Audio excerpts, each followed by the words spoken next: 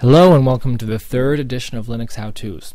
This week we will be discussing how you can anonymize your internet traffic using Tor and Privoxy. Now, two things that the internet was never designed for were anonymity and security. So the developers of Tor had to really jump through some hoops to get this to work, and it's really quite neat. Now, when you access a web page over the regular internet, such as Google, your information is sent directly to Google through the internet on an unsecured public connection. Now, what this means is that anyone who can listen to any point along the network has unfettered access to what data you are sending and receiving. Now, after you query Google, Google knows all sorts of things about you. They instantly know your IP address and your search terms. Now, if you happen to have cookies enabled in your browser, Google can associate that information with every search you have ever requested since that cookie was activated. Now, if you are logged onto your Gmail account while you are searching, then Google can then associate all that information with your email address and every email you have ever sent or received. Now, at this point, Google certainly knows your full name, and if you have a MySpace or a Facebook page, then Google knows all sorts of things about you. They know your favorite band, your favorite cheese, and what basically this means is, especially if you have these other services enabled, sending a request to Google can pretty much tell them everything that there is to know about you. Now, why is this a problem? Well, it isn't necessarily. However, there are certain circumstances where this is not desirable and you need anonymous internet access. So who needs to use Tor and why? Many people wrongly assume that this is something that only criminals with something to hide will ever need. After all, if you have nothing to hide, why be anonymous?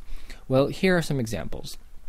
Suppose that you are searching for Google to get out of credit card debt.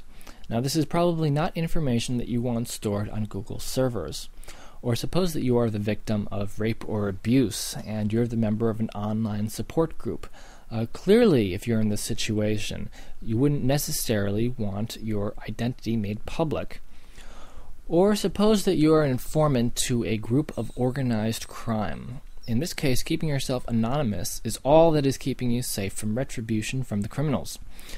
Tor can also be used to evade censorship. For instance, if you are behind the Great Firewall of China, you can use Tor to view the millions of web pages that Google has willingly blocked at the request of the Chinese government. And anonymity is also very important for political dissidents in oppressive regimes, in cases where speaking out against the government can mean jail time or worse. Now, in case you are thinking that this sort of thing never happens, consider this case study from back in 2003. Yahoo Incorporated has provided Chinese authorities with information used to jail one of its users for 8 years. Yahoo's Hong Kong unit provided information about Lai Ji, a man from southwestern China, who was sentenced to prison in 2003 for subversion after posting comments online criticizing official corruption. Well, now that we have seen some uses for Tor, let's take a look at how it works. Now, suppose you want to query Google over an anonymous connection. When using Tor, the information leaving your computer is wrapped in several layers of encryption, often 3 layers like the diagram on the lower left of this screen shows. The encrypted data is sent to a random Tor node.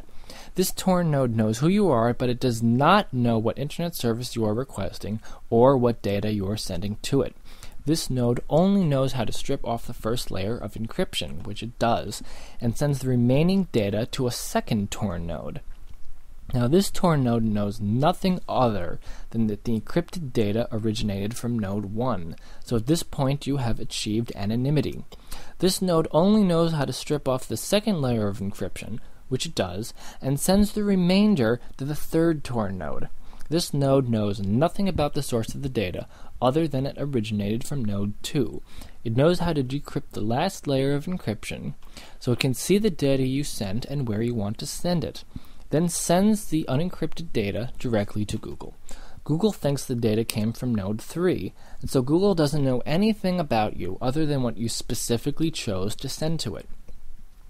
Now, this is one extremely important thing to realize about Tor. If you send Google or any other website any personally identifiable information at all, including email addresses or passwords, your name, your address, your bank or your bank passwords, or anything else about you, then using Tor is even less private and less secure than the regular internet, because not only does the destination website, but also the third Tor node has direct access to the data you sent. So the bottom line is, do not send any plain text, personal data over Tor whatsoever.